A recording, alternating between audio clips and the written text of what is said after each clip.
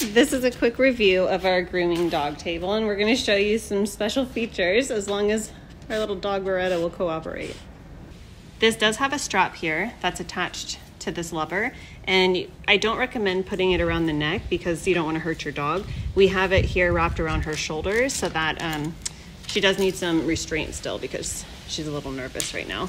But it definitely helps to make sure that she's not hurting herself. And we really like that you can adjust this. So if you have a taller dog, or like us, we have a shorter dog, you can easily just move it up and down. My husband is the one that uses this the most, and he really likes how stable this is. So if the dog's moving, you're not going to worry about it tipping over or anything like that. And the texture of this makes it very easy to wash off. We hope this helps.